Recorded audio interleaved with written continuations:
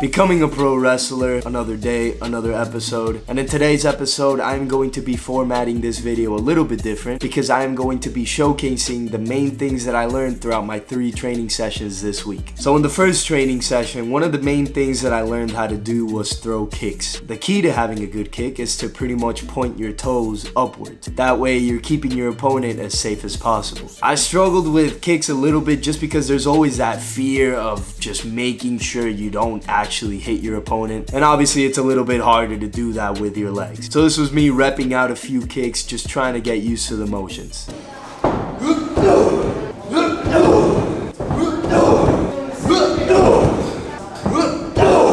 After that, another move that I learned how to do was a snapmare. A snapmare is a very simple and very effective way to pretty much transition into a hold. It's a very common and very effective move, and you've probably seen it in a lot of wrestling matches. I honestly struggled with this a little bit just because of footwork. I was sort of getting a little bit tangled up with my feet. But again, this is me repping it out a few times, just trying to get used to the motions.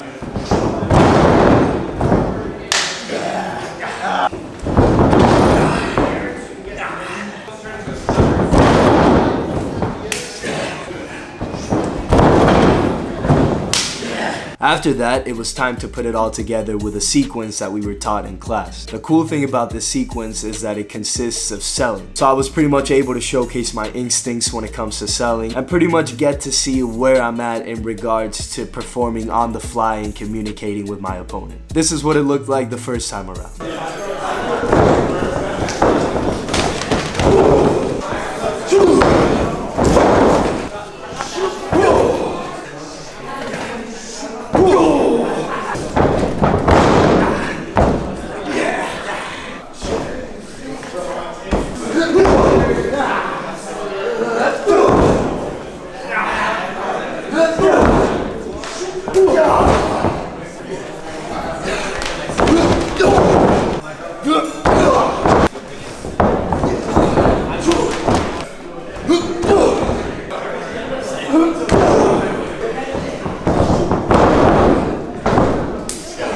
As you can see, it kind of looked a little awkward. It didn't look good. But the second time around, I think I picked it up a little bit better.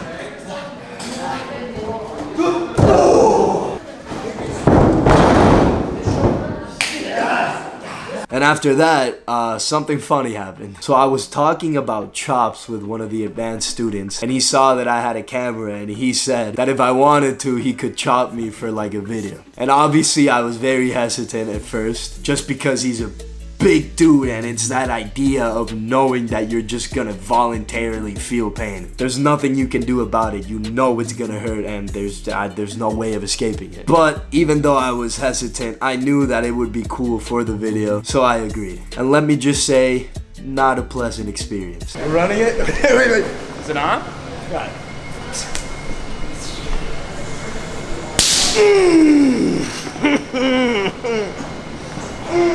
I said I wanted to be a pro wrestler. Woo!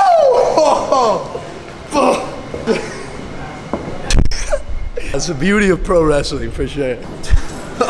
So for the second training session, not many people stayed after practice, so I was pretty much by myself. So I decided to sort of like try to conquer my fears and work on some cool things in the ring. One of the first things that I worked on was getting into the ring in like a jumping and rolling manner. I'm so sorry, I really don't know the name of it, but you'll see what I mean. I'm gonna get some hang time.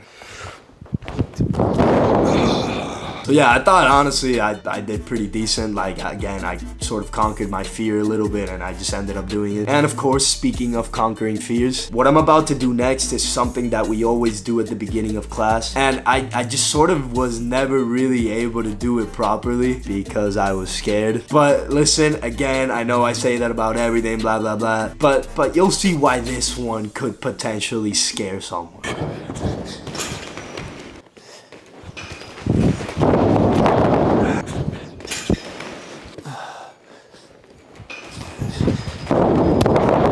After that, I very quickly decided to work on jumping off the second rope and trying to touch my toes in the air. Just because it's very similar to doing a leapfrog, and I wasn't able to do it in class, and the coach was like, come on, like, are you serious? I know you could do that.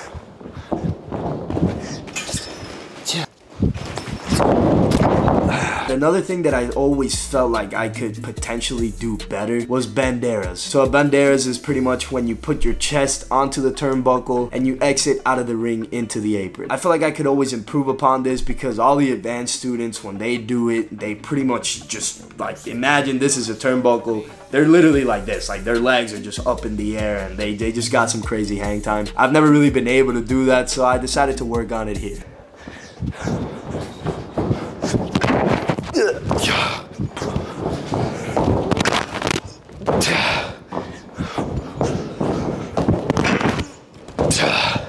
I decided to work on a shoulder kick up. I'm usually able to do these, but I do these with my head. So I use my head as the base in order to push off. And a lot of the advanced students use their shoulders. So the moment they feel their shoulders hitting the mat, they immediately kick up. And that's what I was trying to do. And this is how it went.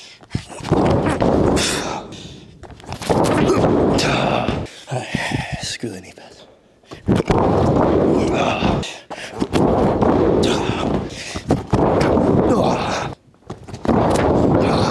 And finally, after that, I decided to do a drill that we were taught in class, which is pretty much running the ropes and doing a slide, a roll, and then some tigres. I wanted to do this drill on camera because I wanted to see what my rope running is looking like. I've gone through a lot of ups and downs when it comes to rope running. Sometimes I feel like I'm doing it properly, and other days I just feel like I'm doing it terribly. But looking back at the footage, I thought it was kind of cool to see because, and I mean this in the most humble way possible, but I kind of look like a pro wrestler. Please don't roast me, please don't come at me. I just thought it looked cool. And yeah, this is what it looked like.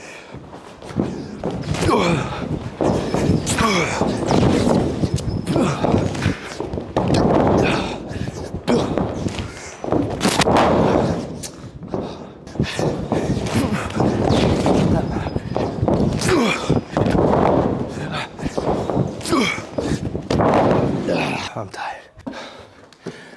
So for my third and final training session, I was honestly just sort of like trolling. So I always felt like the Buckshot Lariat was like the forbidden move in wrestling. Only a select few number of wrestlers do it, most notably Hangman Adam Page and Logan Paul. And it's a move that if you execute it properly, it looks amazing. People love it. But if you're not able to execute it properly, people are just ruthless. Like they do not care. For example, CM Punk. He wasn't able to execute the move properly. Obviously he fell. And people were just ruthless. Like they did not care. They just went at him. So I wanted to see if I could do the forbidden move in wrestling. And maybe hopefully in the future, if I'm worthy, be able to actually add it into my arsenal of moves. So this is how it went. Alright, Buckshot Lariat. Let's run it. I'm not gonna lie, I'm kind of scared to die right now. I don't know what's the worst that could happen though. I don't think I could. Like I think I'm flipping either way. I don't think I'm falling on my head. Would you mind like if you post up like as a base for like the money clip?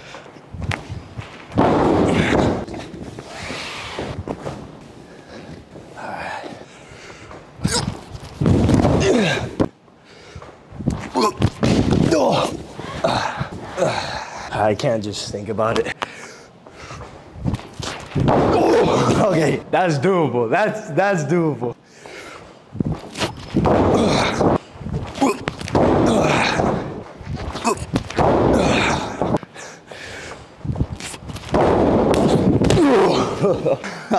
Honestly, I thought that went well. But I'm not gonna speak too much on it because again, that move is like the forbidden move in all of wrestling. So I'm just gonna let you state your opinion. And after that, again, this was just kind of stupid and it's self-explanatory, so this is it. Alright, so I just saw Kenny Omega versus Will Ospreay. As a result of that, I want to attempt to learn how to do a backflip.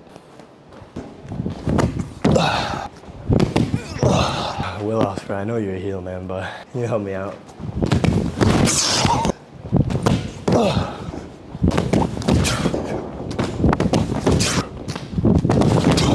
I think I did something. I did something.